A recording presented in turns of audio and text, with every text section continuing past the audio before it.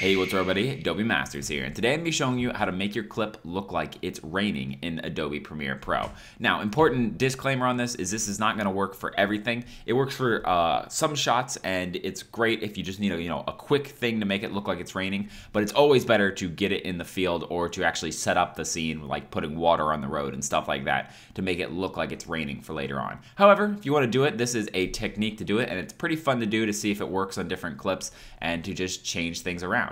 So let's get started.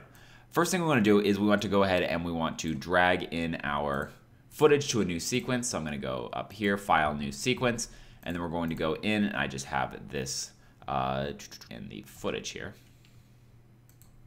And then so there we go. Now we have this going right like so. And as you can see, this is just a normal shot of some cars going by on a busy highway. And so what we're going to do is we need to do a couple of steps. We need to color correct this to make it look like more of the mood of rain. We need to accent the highlights to make it look like that sort of shiny reflectiveness that you see whenever it's raining. As you can see in this one, it looks a little bit, the lights on the ground make it look like that the ground is actually just a little bit wet. And you can see the only thing that breaks the illusion is no one has their windshield wipers on. Like I said, it's not going to work for everything, and it's great for small little clips, something quick enough where people don't realize that. But anyway, so that's what we need to do. We need to color correct, we need to add in the reflection, we need to add in our overlays, and then we need to add in that fog, that atmospheric thing to it.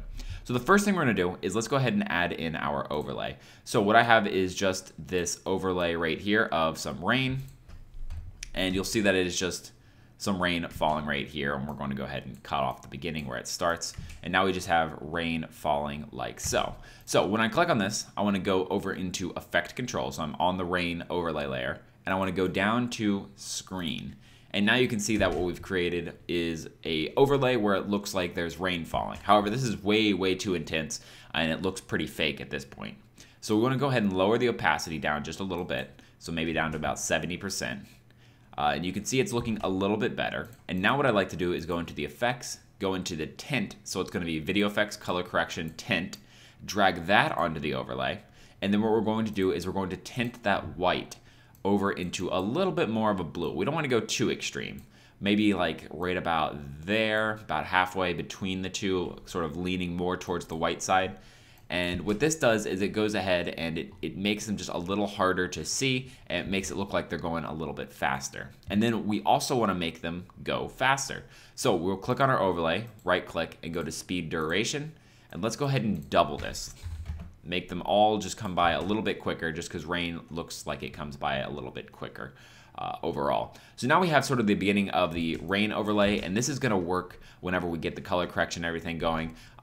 It should all flow together, and if not, we'll come back and make a couple of little edits. So the next thing we need to do, let's go into our color correction. So let's click on our original clip and then go into the color tab. You can use the color workspace up here, and it'll be on the right side, or you can just search Lumetri color in your effects, drag it on, and work on it in effect controls. We want to start up here at basic correction. What I want to do is I want to bring the temperature down a little bit, so we want to sort of give that slightly blue tint overall to everything. Then we want to bump that contrast up, and you'll notice what that's doing is it's making the highlights just come out a little bit more, and it makes the road instantly look just a little bit more like it's reflective. Just because we're taking those highlights, we're bringing them up, and then we're bringing the overall exposure. That's the opposite side of contrast. It brings the highlights up and the blacks down. So it brings the overall black down, makes it look a little bit more like rain. So maybe we want to bring that up to about 53 right there. We want to take the highlights and we want to bring them up a touch as well. Like I said, whenever it's raining, it's just a little bit shinier out there. And then into the creative. I want to go in the shadow tint, and I'm going to drag the tint of the shadows down into the blue side a little bit. And this is just going to sort of create that the bluer image that, is often associated with rain. So maybe right about there, that's looking pretty good. You can use this checkbox up here to see.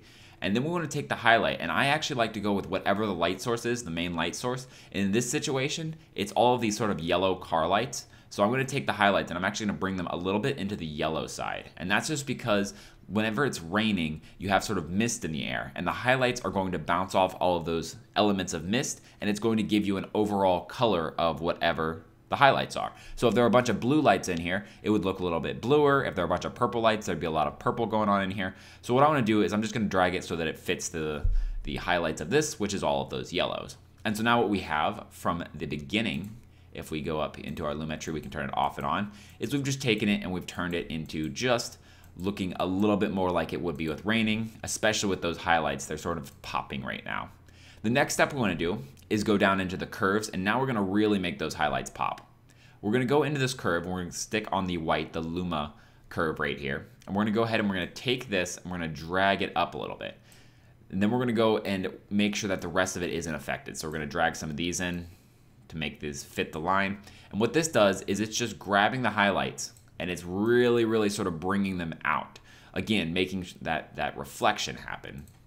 So you can see it's taking all of the highlights here, especially like look at here and here, at the middle of the headlights there. And you can see it's making them a little bit sharper. And that's what looks, you know, more like the road is wet, right, like so. And so now we have sort of two of the elements that we need. And let's go ahead and reduce this down just a touch more. The opacity in that feels a little strong. And yeah, so now we're getting a pretty good effect here.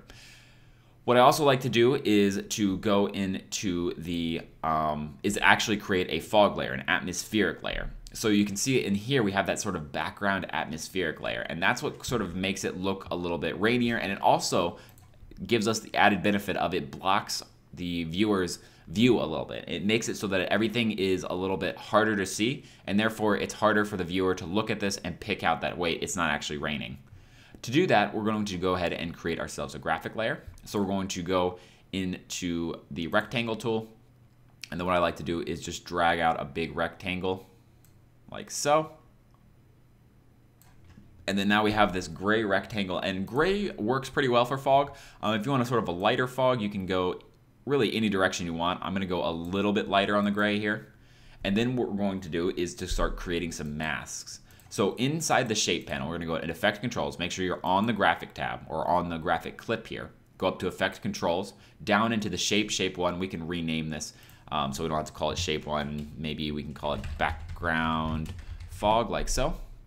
And then we're going to go into the create 4-point polygon mask, and we're going to create a mask. We're going to drag it up to the top right here. And then we're going to drag it across. We can hold the shift key to make sure that this is a straight line as we go across. And you can see we can't grab that one up top there. So we're going to just drop this to 25%, drag that one over, and then drop it back down here. Whoops. Drop it back to fit. And you can see that there's this line at the top, and that's because the overall shape, as you can see, is only this big. So you can either affect the shape and make the shape larger, like jump out and make the shape larger. But in this situation, I'm just gonna go ahead and take the entire background here. I'm gonna go into the transform, down to position, and I'm just gonna drag the entire layer up a little, because we're not adding fog to the very front here, only to the basically halfway and back. So now you can see that that's all filled in. We can then go into our first mask, which we're going to rename to background. And we're going to feather that out, make it sort of really blend in there. And then we're just going to go into the mask as well, and then the mask opacity, and we're going to drag that down. So we just want sort of a little bit of fog back there, maybe about that much. Let's fit and look at this. Yeah, that's looking pretty good. Maybe just a touch more, right, like so. And you can see that it sort of blends in nicely with the front right there. And now we automatically have this effect. We can make, I actually really like that look. This one is a little bit more intense, but I sort of like this, how it's already coming out. So what I'm gonna do is just add maybe one more layer here, just to show you that you can sort of stack these on top of each other. So if I go ahead and click on this mask, go back into Effect Controls, back to our background fog, and then the mask background, I can hit Control-C-V, and that's going to duplicate it. And then go up to this one on the top, and then just grab it. So if I click on it, the hand tool will come, and I can grab it and just slide it down a little bit. So we can slide it maybe to right here, and then just drop down the opacity just a little bit, or a lot. And this is going to sort of ease it out and extend it a little bit. So now what we have is we have this stronger background one, and then this sort of really weak middle one. And it gives that transition of fog to no fog. And right there, I'm actually really liking how that came out. It really adds that atmospheric background that makes it look like it is raining. Because of course the rain is going to affect the light overall, and it's going to sort of make it harder to see everything as you go farther and farther. Now, the last thing we can do, and I haven't done this in the other one, but we can also apply a tint to this graphic. Or we could just choose the color to be different, but I'm going to apply a tint. And we can make those whites just slightly more into the yellows, because like I said, everything is reflecting. Let's actually grab one of the headlights here. Like maybe the edge color right there, like that. And we can go ahead and reduce the amount of this tint. Just give it a slight orange tint right there. And this is just going to sort of even more make the effect pop, because again, like I said, the highlights are going to be reflecting off that fog right there. And yeah, I think that looks pretty good right there. But that is how you do this. It's a lot of different steps of applying layers and then color correcting and then sort of thinking about what would it look like in real life, and then just trying to apply that through the effects we're given. We added the reflection to the ground, we added some rain effects in here, and we might be able to look for a better rain overlay somewhere online. And we also were able to add in that background fog as well. And all of those together makes it look like we have a rainy scene right here. And let me go ahead and change the tint on this rain overlay, because I think actually making it more of a yellow might make it fit in a little bit better. Yeah, I think that does work pretty nicely, because now it sort of looks like all the light from the cars are shining through it. Makes it look a little bit more natural right here. But that is how you do it.